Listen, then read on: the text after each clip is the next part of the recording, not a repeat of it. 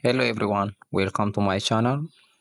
In this video, I will show you how to download climate hazardous infrared precipitation, visitation, precipitation or rainfall data of any study area in Excel format. Let's go. Open your browser and type climateengine.org. Now, from the browser interface, click on the first search result. ClimateEngine.org empowers users of all technical proficiencies to harness the power of cloud computing to analyze decades of Earth observations data.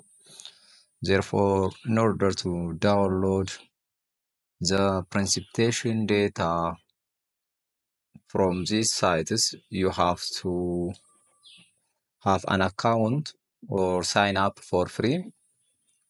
To do this, click on Launch the app. Wait for a moment. Now, the Climate Engine app is a no-code solution for on-demand cloud computing and visualization of climate and satellite Earth observation data. You have to sign up it for free if you don't have an account. For this case, I have an account, therefore I will sign in with my Google account.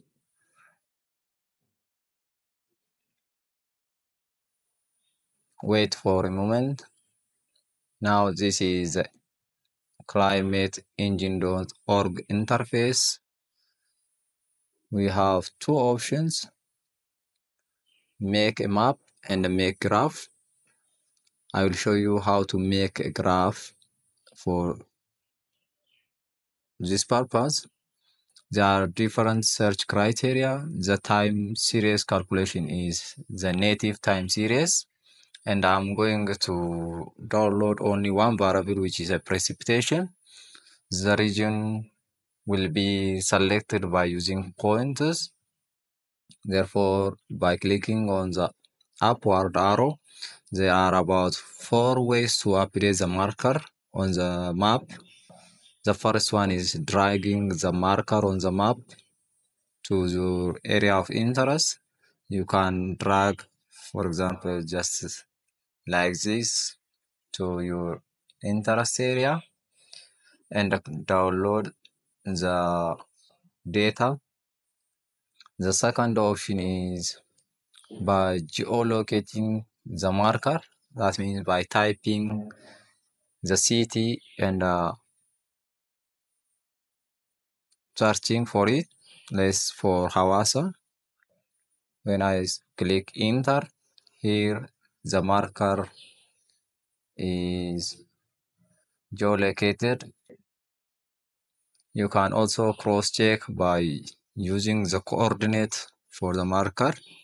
The latitude and the longitude for Hawassa is 38 degree east and 6.7 degree north. Now, the type of variable is the climate and hydrology. The data set is, I'm going to download the CHIRPS or climate hazardous infrared precipitation visitation of a 4.8 kilometer resolution on a daily basis. The variable is the precipitation and the unit of measurement is millimeter. You can also select inch. The computation resolution or scale of the data is about 4,800 meters, and the time period is by using the custom date range. I will type any date of interest, for example, let's say from 2000 or January 01 to the last date or December 31st. Now click on the get time series. Wait until it processes. The request is processing.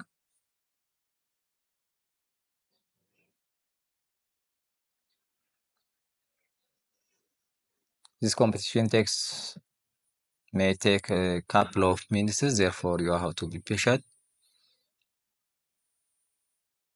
Now this is a graph or the figure of precipitation, which is the CHIRPS precipitation for Hawassa from 2000 to 2024.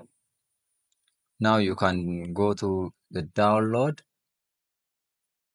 You have different options to download this data, downloading as PNG image or as JPEG image. You can also download this data as PDF format.